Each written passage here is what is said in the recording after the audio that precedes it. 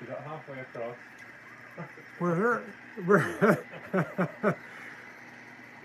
We're here at the Burlington Northern running a 70-car unit double stack train. It's hard to believe that it's working, and as you'll probably see, it's not always working. We're stretched out around the reverse loop at Skycomish at the moment. Uh-oh, our train has come apart over here, just slightly. We've got helpers, both human and locomotive. And animal. Animal. These three locomotives here are the mid-train helpers. What does that make us?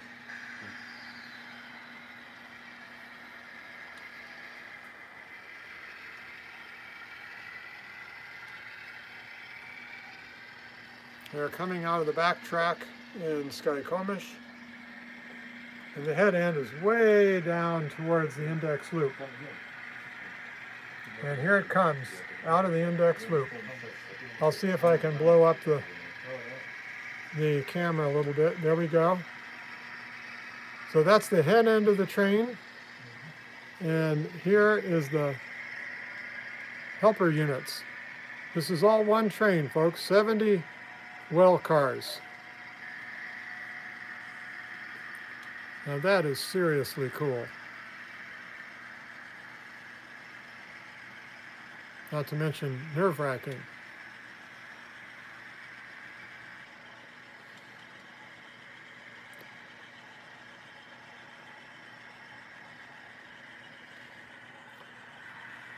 We have four locomotives on the front and 3 mid-train helpers. Now you can see the 2 sets of locomotives passing each other. This is all the same train. And somehow we haven't derailed, at least for the last 5 minutes.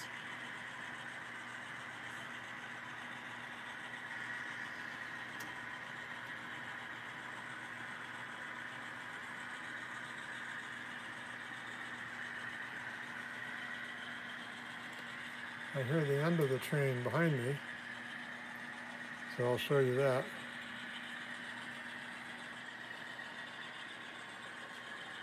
This is what we call the Rainbow Bridge.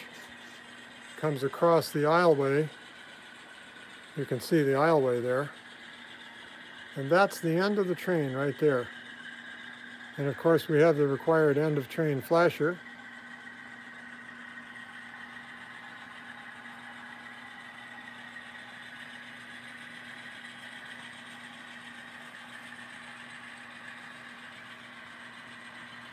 I don't know if you can see the end of train flasher. I can see it, but I don't know if you can see it. Now this is a long train. Now as you can see, the mid-train helpers are just going around the loop up at index. But over here, the front end of the train is going across the trestle and into the tunnel.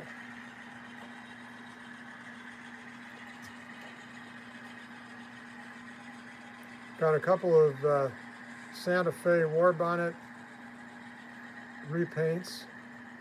Well, not repaints, I guess they're legacy paints that weren't repainted that are at the head end. Those are the new ScaleTrains weathered units.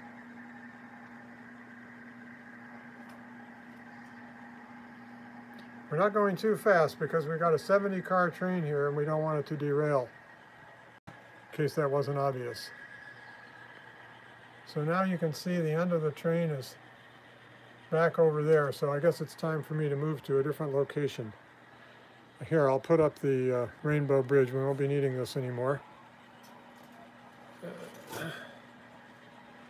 And you can see why we call it the Rainbow Bridge, because we painted it like a rainbow for when we're standing up and going underneath it. So back to our double stack train.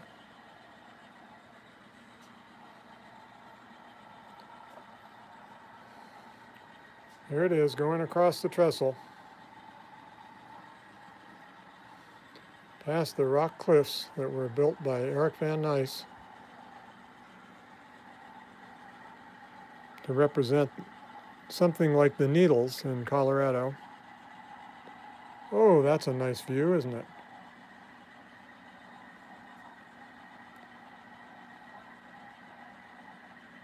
We got Robin Peel there in the back, who's running the mid-train helpers.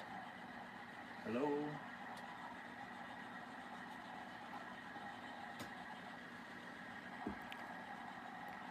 And running the road onto main 2 off the High Line.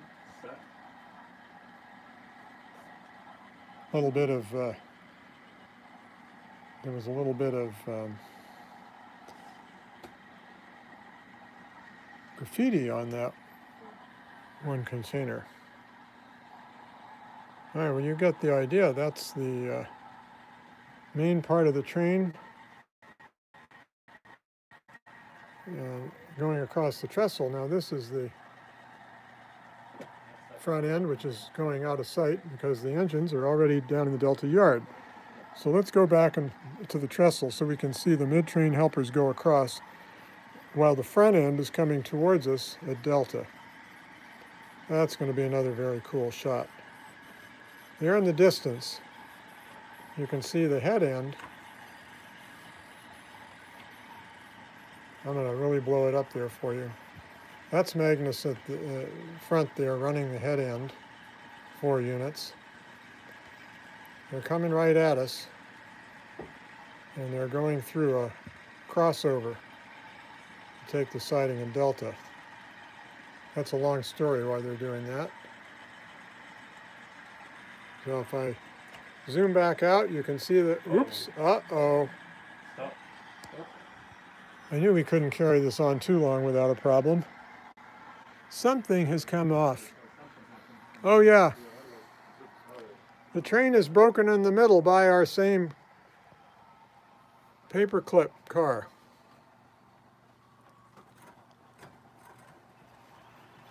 Was that we had too much tension in it? No, it looks like it looks like it caught on. Oh, it caught on the rock here. On the rock. Yeah. Right here. Is that connected? Yeah, but this one's not. You think it came off the track there? It's going downhill, so you can probably just go ahead and straighten it out in Delta. If you pull out of the tunnel, that'd be great. Okay, I'll go up to 4. You got some stuck in the tunnel here.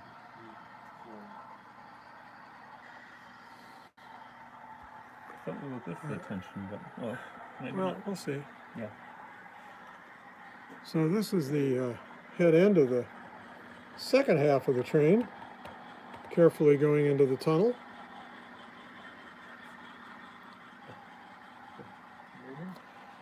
You'll be able to watch this operation later in a regular video that I'm partly going to be taking from inside one of the containers.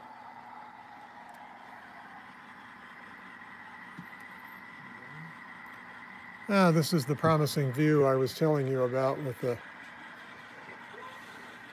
locomotives coming at us and the locomotives coming across the trestle. How about that?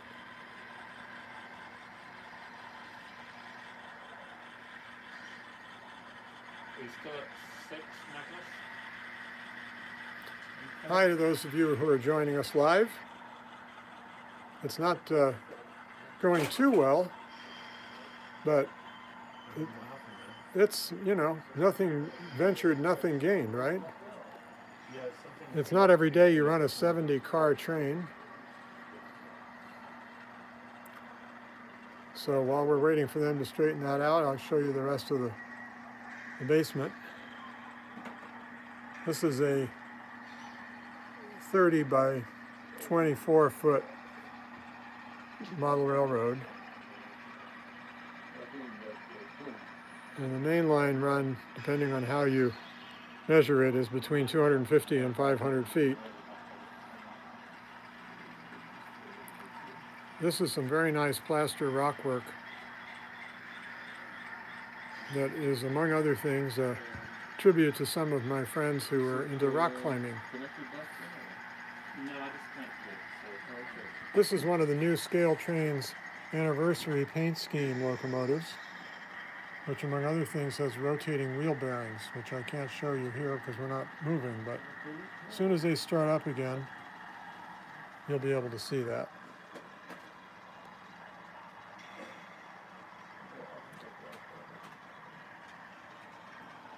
On the other side of that rock wall is the rock cliffs, is the Cascade copper mine, and we have some loaded hoppers that need to be taken down to the Delta yard to interchange with the standard gauge. All right, things look promising. At least the front end is moving. The rear end is not moving.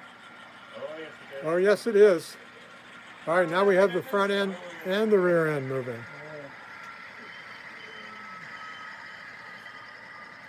Sort of. Now the front end is not moving.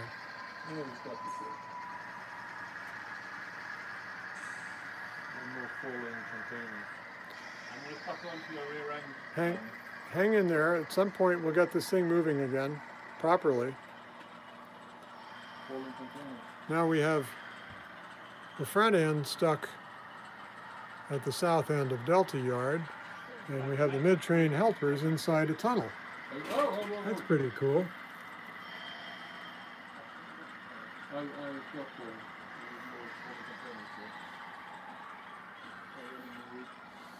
Let's go see how the elk are doing. Well, the elk are just fine. The elk have been paying absolutely no attention to any of this. They're going to just stay there grazing.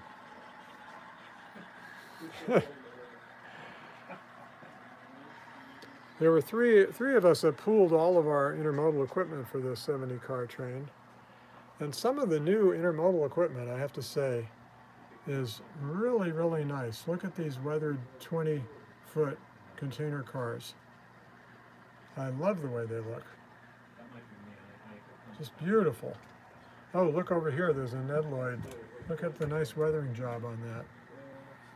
Hopefully you can see that well on the live stream. I'm just going to quickly show you some of these containers, well cars, while we have a chance. This is a very unusual log load that a friend of mine made from some sort of a bush, and it's based on a prototype photograph of almost the exact same arrangement. You can see it's going well, Aidan. Yeah. And now we have another beautifully weathered set of 20-foot cars. We seem to have had a major problem down on this end.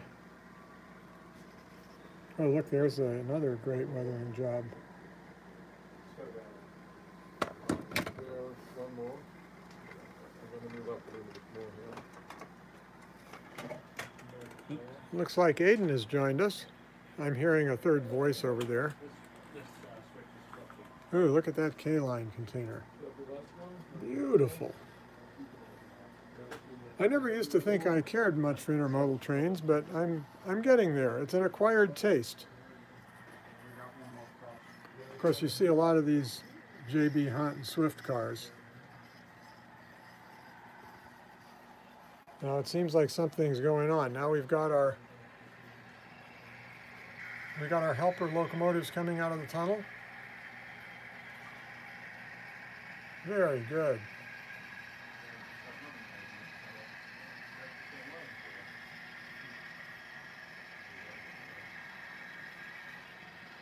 I guess this is my chance to show you the rotating roller bearing caps. Can you see that?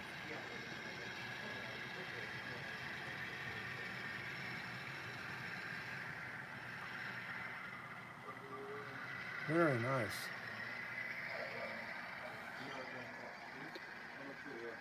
I'm going to go back where we were before and see what it looks like, and then maybe we can take a different part of the layout in. Still getting this container train across the big trestle, the big steel trestle. And we're still re-railing cars that went around that corner. Okay. Yeah, we're good. Well done, thank you. Well, look at that. You're at 3. It's kind of a nice view. 4. If I stable myself here, 6. Yeah. you can see the 6. cars going across the steel trestle in the foreground. Very good. And with any luck, you can see the front end of the train in the rear ground. Oh, yeah. This is model railroading. Too bad we only have a 70-car train, because now we're out of cars in the foreground. I guess we could follow that into the tunnel, couldn't we? Why not? What throttle setting are you guys at? 6 and 8. 6 and 8. So the front locomotive consist is at speed step 6 out of 28. And the rear is at 8, a little higher. I'm not sure exactly why that is, but it has to do with speed matching. Trial and error. And yeah, just trial and error. We finally figured out what we were doing. Now, it just strikes me that as nice as this view is, we've got the train stretched out over there, and it might make sense to go to a different part of the layout. Although that's not a bad view from right here. Are we getting the whole train? Oh, there we go. It's not the whole train, but it's a good 2/3 of it anyway. All right, is that enough for the moment? Let me just go around to the other part of the room. I think there's another very cool shot. There's the end again. Can you see that end of train flasher? Very important. Now I know, those of you that know this train layout know it's set in 1973 when there were no container trains, but You're main 2, right? Yeah. once in a while we have to digress. Yes, that's So right. You're right. Yep. here's the front end, So what do you want? I'm on these 6. legacy Santa Fe's, Change up to 10. Okay. going through Ballard, by the 6, Ballard 7. passenger station. 8, 9, 10. Very good. 12. Okay, good. So now I wanted to go back. Well, fine. So here's the whole train. Here's the mid-train helpers. See them over there? Now I kind of missed my great shot. The shot I wanted to take was through here. Oh, this is still good. See, now we have the train curving around in the foreground and off to the right in the rear ground.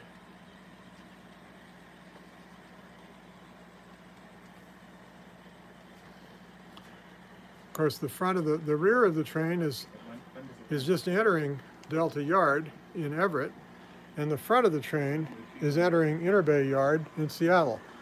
That's the trouble with model railroading. It's hard to get the distance between towns high enough. This is the Dravis Street overpass here. I guess it's as good a place as any to watch this train come in. Turn it around and then leave it here and then today. Yeah, that's a good plan. I guess we should.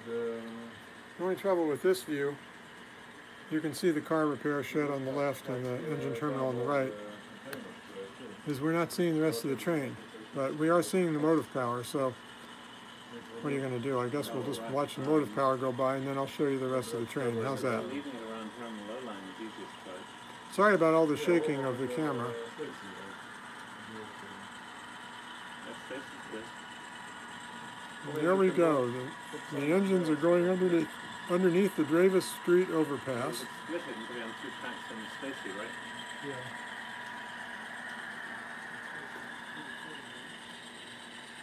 And that's the rest of the train, stretched all out across the layout room. The rear end is here in Delta Yard with our favorite little end of train flasher. We're going through Mukilteo.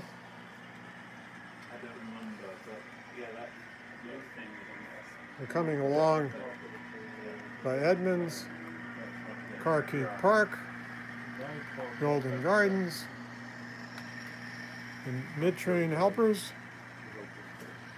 Did I show you the rotating wheel bearings? So cool. I know I showed that to you before, but I can't help myself. Just too cool. The only thing left is now they're starting to make locomotives with fans that turn on the top. So this is the Emerson Street overpass between Queen Anne and Magnolia neighborhoods. This is the Time oil storage facility. The Interbay engine terminal on the left. The Interbay car repair shed on the right. And this train is stretched all the way out. This wall here is about 33 feet long. And we got the front end of the train on the right side going through downtown Seattle. And we have the middle of the train, mid-train helpers coming in the left side.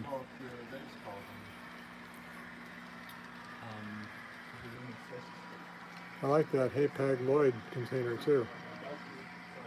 Nice. Or did I show you that already? I probably did. So these are the mid-train helpers. If I come back here, maybe we can see the, yeah, you can see the, well, barely. The train on the right-hand side going through Ballard, and on the left side it's going through Interbay. Yeah, if I go up, maybe that'll be easier to see. Oh yeah, that's a good view. This is what you call a long train. Ridiculously long. We're just doing this for fun. Because we all know model railroading is fun. Despite the jiggling camera. Again, my apologies.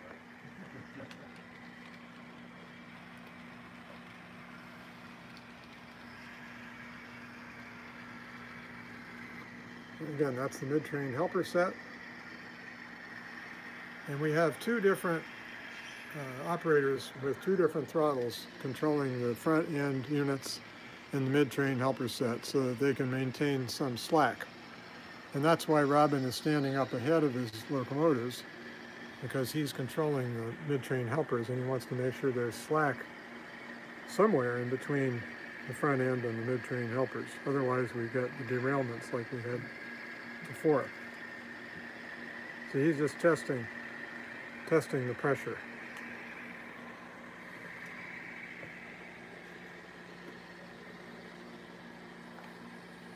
Now this is the train coming into Stacy Street Yard just south of the downtown tunnel. Yeah, we lost our signal there, sorry. I don't know why. Happens. I'm actually surprised. It's been quite a while since I did a live stream, and I think our Wi-Fi is improved since the last time, but I did just get connected over by that other wall. Oh, I was going to show you downtown Seattle area, going through downtown. Well, I'm sorry again. I got too close to the cement wall on that side of the room, and apparently we don't have the best coverage there. So we'll come over here and watch it from this side. Now we've come all the way down to South Seattle, Tukwila. That's the head end of our train, coming around the reverse loop. This is the model. The building there is Isaacson Steel and some other miscellaneous industries in South Seattle. Back there is the cement plant, Lone Star Cement. And there's the head end going across the Duwamish River crossing, doing a U-turn back, and you can see it's coming back upon itself. Thanks, I'm glad it's working again. Appreciate all of you being here live. That's kind of a kick. We haven't done that for a while. See, there's the camera car. Is that first white container. It has a little camera in there, and we'll see if we get any footage from it. So as you can see, the train is turning around on itself. Oh, okay. This is all one train.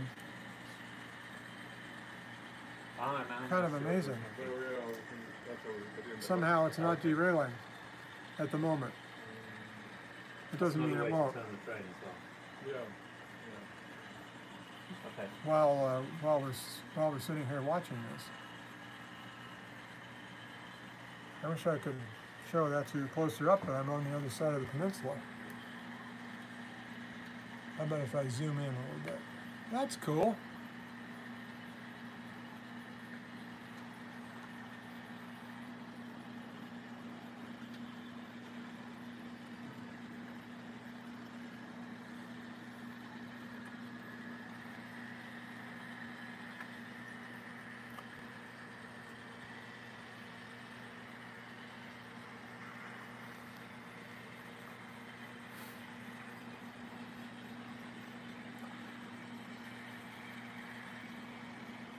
It's funny that bridge.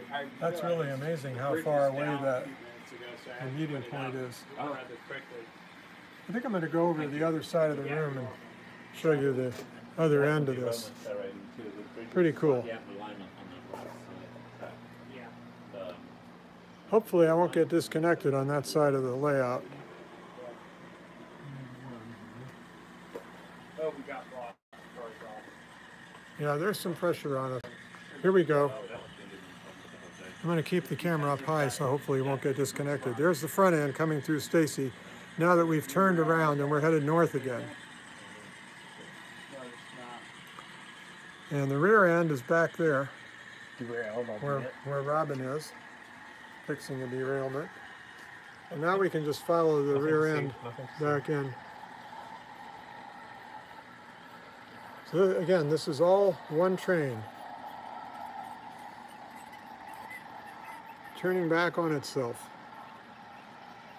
in the South Seattle reversing loop. How about that? Here's the end of train flasher. Hopefully you can see that. And if I raise the camera up, you can see the whole reverse loop. There, now I'm holding it on the ceiling. And there's the mid-train helpers. We like those locomotives, don't we? Up. Oh, that's the reversing loop. So the reversing loop starts right where the mid-train helpers is. If I just push this forward a little bit, it might fix it. And it might not. Yeah. Whoops. Didn't mean to jiggle.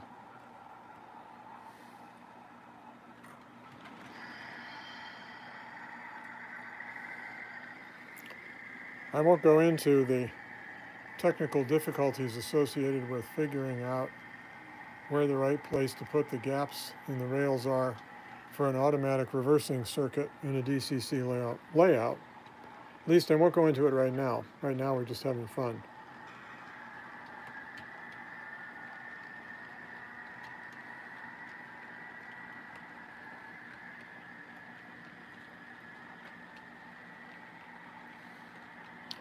These are the new ScaleTrains well cars that just came out recently, and they have some outstanding detail on them. Look at that. Hopefully you can see that on the video. Very nice. I personally really like these container tank cars, but in the prototype you don't see them too often. You do see them occasionally. And if you've looked at my blog at all, you've seen that just very recently, Magnus, the tall guy who's here today, he just finished building this nice thing from a Walther's kit. It's a guardhouse for the intermodal terminal, the South Seattle intermodal terminal, and you can see the road, the trucks and the intermodal cars there. They belong to a train called the Pacific Zip, which was the Burlington Northern's first intermodal train. Of course, what we're running today is a modern double-stack train of the current era, which has nothing to do with this layout normally. So this is the drop-down bridge. I'm just going to drop it down. So you can see that it just drops down because we're done with that reversing move. So now we can easily walk in here, see the Lone Star Cement Company, which has a whole bunch of weathered cement cars that need to be distributed around the world. And we'll get to that next time we have an operating session, as well as a very cool propeller car that one of my neighbors built for fun on an old Athearn flat car. Very nice. He's a ship modeler, so of course he had some extra propellers to use on that. Here's the backside of Magnus's gatehouse office for the intermodal terminal. Very cool. Let's see. So I shouldn't be on. I think it's not set up to be on the lower line. I think we might be nearing the end of this. We've got the train pretty much stopped, and I think we'll call it a day. I hope you've enjoyed this, those of you that have joined us online. And we'll sign off now, but keep an eye out for some of the future videos that I'm going to publish on the YouTube channel here, because I've got a lot of footage of this train, including taken from the container, the camera container. Let me show you that one more time while you're still here. Where is that container? Oh, there it is. So I took a 48-foot container, and it happened to have a top that was removable, which is just perfect for setting a cheap spy cam in there. And you can see I just set it in there, and I cut a hole in the front for the camera lens. And that's in the front. So it's looking, it's looking straight ahead at the front end of the train, just like this, only it's down at the level of the container. And like I said, I'll publish some more videos of the view from that. It's not a very high resolution footage like the one you're looking at here, although with this being a live stream, I don't know how high resolution it is. But anyway, that'll be fun.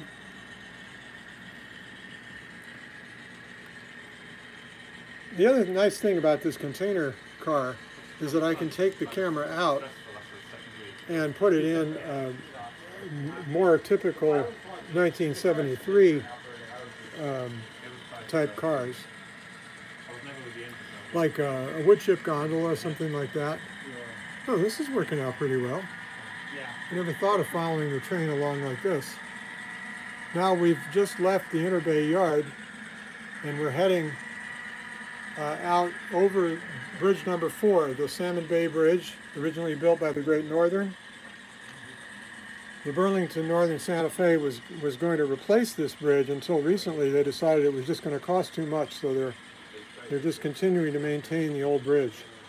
I think it might be 100 years old at this point, but they're still using it. This is not a particularly good model of it. It's just a kind of a representation of it, let's say. And now we're coming through Ballard. Oh, this is just getting better and better. I thought we were going to end the live stream, but they keep running the engines. Oh, I remember. I was showing you the view from the... I lost my focus there for a second. I'm showing you the view from this camera car. Only in a live mode on my cell phone here. Okay, so now we're heading along the double track shoreline north of Seattle and south of Everett, and going past Golden Gardens Park and Carkeek Park. And if you looked at my channel, you saw just this morning I published a video of a container train going through Carkeek Park, very similar to this one. It had 5 engines on the head, though. We only have 4 here. We fixed it. So anyway, I don't know what these characters are doing, but why do we care? We're watching these engines, right?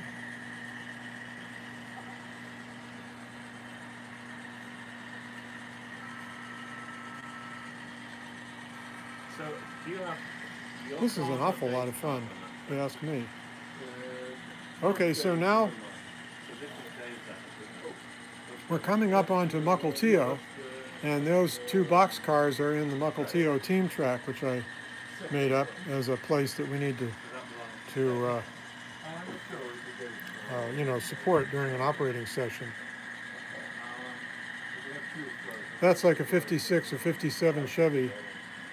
If you know which, let me know. My uncle had one of those cars when I was growing up, so that's a tribute to him. He also is the guy who got me interested in model railroading when I was a kid. So this whole thing is his fault, like I like to say. Yeah, so you're going to be going into siding. Okay. And then I would be switching cars for you.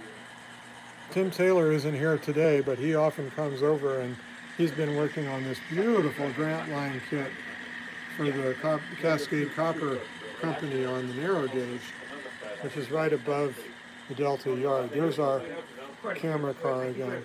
I'm pretty sure the battery's gone out on this camera car, so that's part of why I'm doing it like this now, because I don't think we're capturing the footage anymore. We've been running this train for about an hour and a half, I think, by now. At this slow speed, it takes quite a while.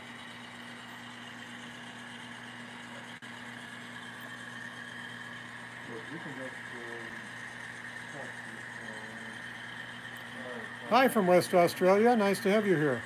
What time is it there?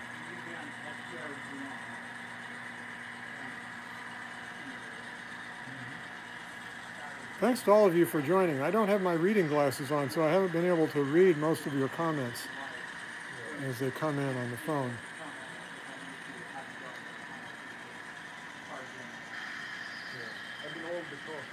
Oh, good. That's not too bad. 5:15 in the morning. It's not too good either, but so this is a fictitious bridge with a fictitious log dump at Weyerhaeuser Mill B, which was a real place. And now we're taking the siding in Bayside Yard in Everett. And that's probably because Magnus wants to put away his equipment. So there's come a point where we just have to stop running this train. But look at that paint job on these Santa Fe engines. Excellent.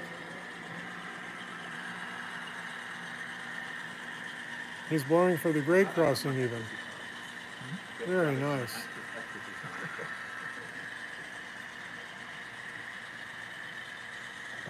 I know I've said it a couple times, but I apologize for the shaky video. Hopefully it's worth it anyway.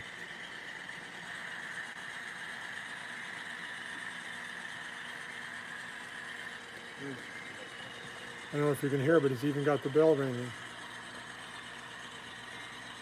Pay no attention to these car cards. We're just running this train for the fun of it.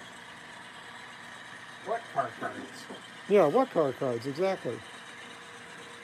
Now this is a little incongruous because some of these cars are from the 1970s and we're running a modern train, but because I haven't seen one of these all rail cars in a long time. Not to mention GP9 number 1799. This is one of the Jeeps that was specially outfitted for the jet job, taking parts up to the Boeing plant at Payne Field in Mukilteo, where they made the 747s. You probably know all that. I'm just rattling along. Okay, so there we go. The engines are going into the tunnel at Bayside, which of course is fictitious. There is no tunnel at Bayside. And I think they're going to stop it so that he can unpack. But his cars are halfway down the train, so maybe we'll get the engines coming out of the tunnel. That would be a cool shot. Here we go. All right. Nice. Oh, yes.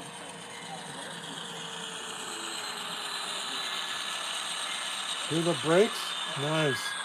That was that. I think that probably is it for us. Hear the engine spooling down. We just got to this Snohomish River Bridge and they stopped. See, there's the Snohomish River Bridge. That's the trestle we were watching earlier. But I'll just go back to the tunnel portal so you can hear that engine noise. So nice.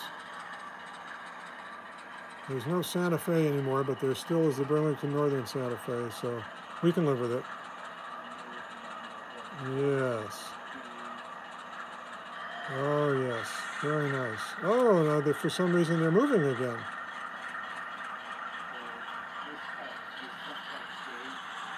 If I get really close, can we see these rotating? Yeah, see those rotating axle bearings? That is seriously cool. I'm sorry.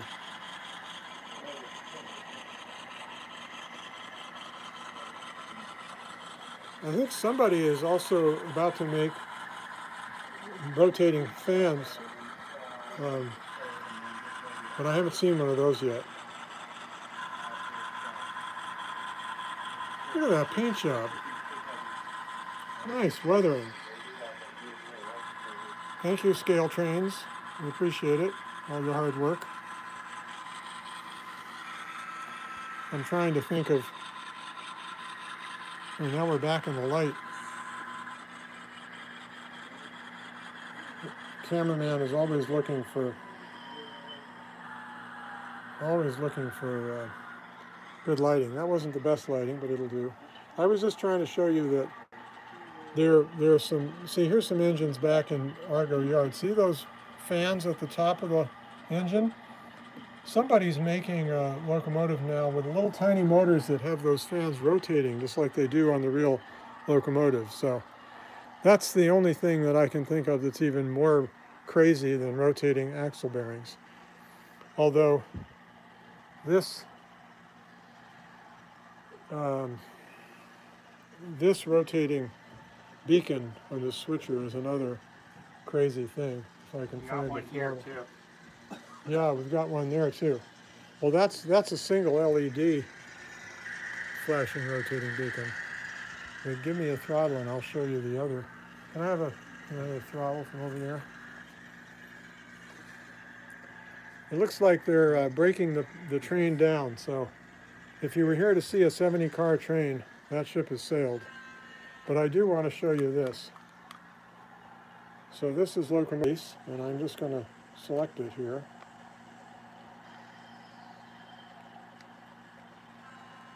See if I can. Oh, there we go. Start it up. Can you hear this all right? I'm not hearing anything. There we go. Now I'm hearing it. Oh, very good. Okay, now get ready. I'm on the rotating beacon. Now this is 4 little LED lights, micro LEDs. And it's just so cool. So it looks like it's actually rotating. I turned on the headlight too, just for fun, or the backup light. So let's just look at that from the top. See, that's the 4 LEDs, and there's a circuit in there making them rotate. I mean, that is just... I've been a model railroader for my entire life, which is a long time, and this is the coolest thing I've ever seen. A working rotating beacon. Where do we want to cut it? Well, in addition to those bearings, the roller bearings that rotate. Okay, guys, this has been fun, but I got to stop. I'll see you all later. Please enjoy my channel, and I wish you much fun with trains. Goodbye. Here, I'll give you my face. Now I have to figure out how to stop it. There we go.